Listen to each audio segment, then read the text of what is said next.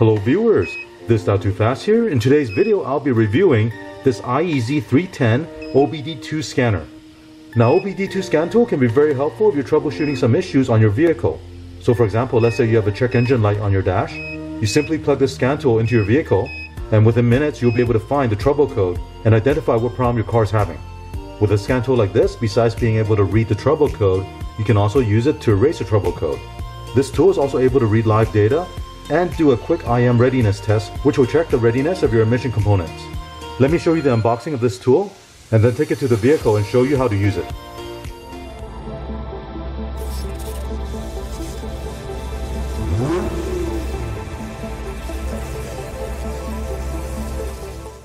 The VIDENt iEasy 310 OBD scan tool comes in this package. Here's a look at the back. Here it tells you the features on this tool. This scan tool will work with most 1996 and newer OBDII compliant cars. It supports all 10 OBDII test modes. There's a red, yellow, and green LED display to show you if you have any trouble codes. There's a hotkey for doing IM readiness test. You can read and erase stored and pending codes. There's an onboard database to look up full code definitions. You can read freeze frame data. It's able to read, record, graph, and playback real-time live data. Read the car's VIN information. Test and display the battery voltage. It supports multiple languages and lifetime free software and firmware updates. Here's a scan tool. User manual.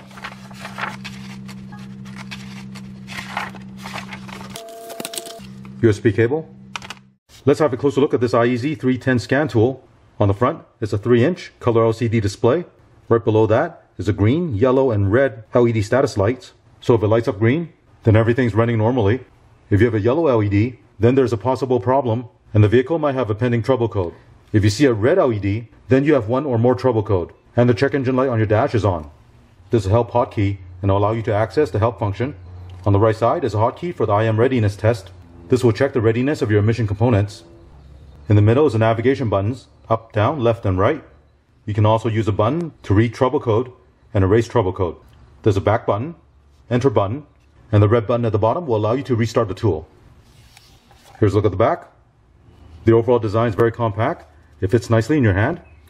At the top is a cable that goes to this connector. This is where you plug into your vehicle. Now this cable you see here is 3 feet long. I wish the cable to be a little longer, but at 3 feet you'll be able to plug this into your vehicle and use the tool while you're on the driver's side. Now I want to mention these tools do not require any batteries to operate. Once you plug into your vehicle, you'll get power from the vehicle and the unit will operate.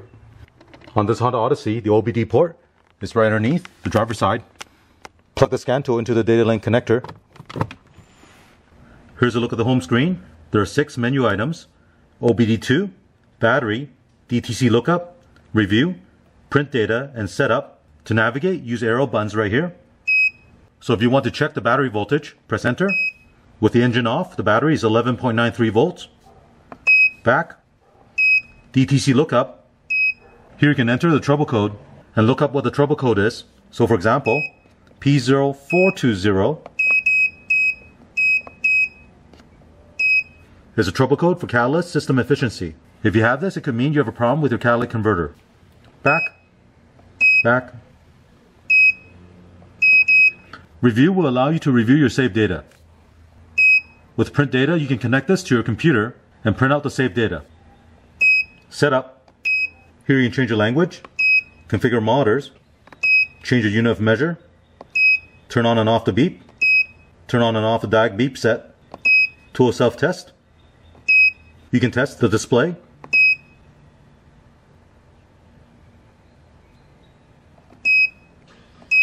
test the keyboard,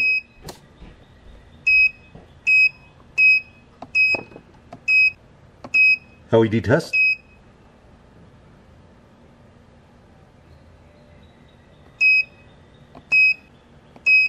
About will show you the software version. Let's go back to OBDII. Now let's start the car. If I check the battery now, it'll read the voltage of the alternator. Let's go into OBDII.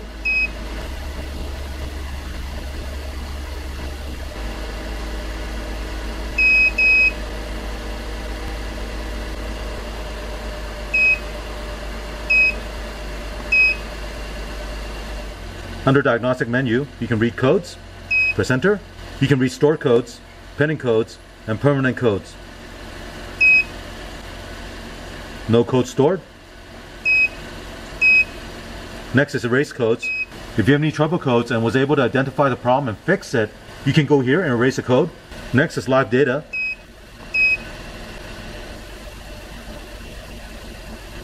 Here's reading all the PIDs.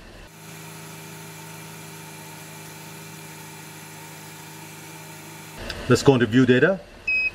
You can look at all the data set or select a specific parameter. You can also graph it. Let's go to complete data set. Scroll down.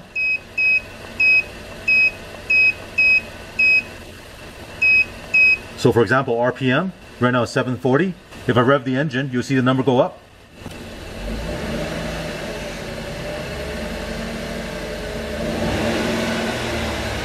Press enter and you can graph it.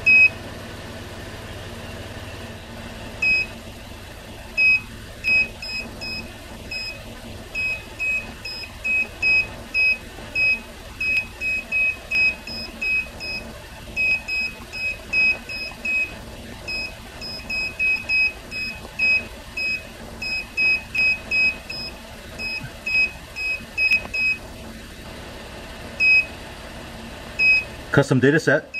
Here it tells you the right button will allow you to select and deselect. The left button will allow you to select and deselect all. Enter to confirm, and back to cancel.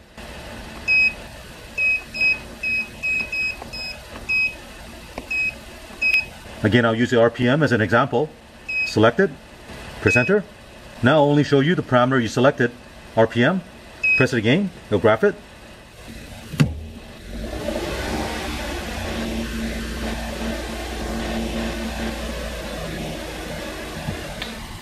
When you're done, go back. You can also choose to graph data set.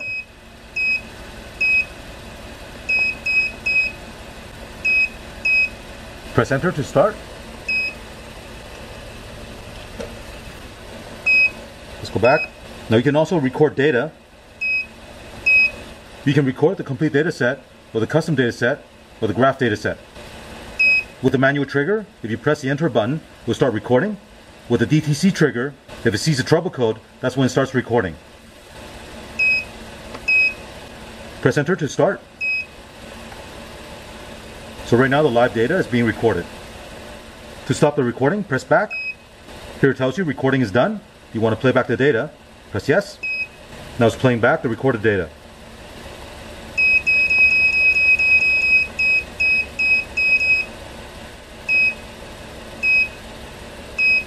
Let's go to IM readiness to check the emission components. Here it tells you if the emission components are ready.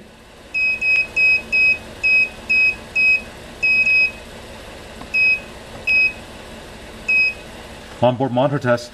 You can use this to test emission related components.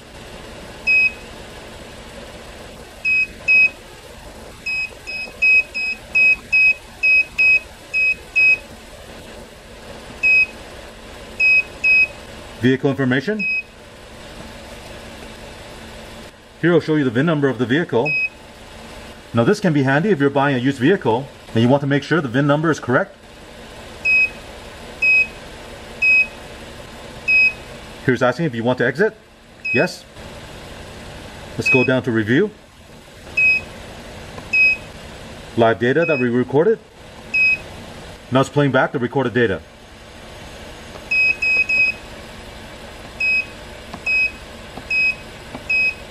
If you want to go straight to the IM test, press the hotkey right here.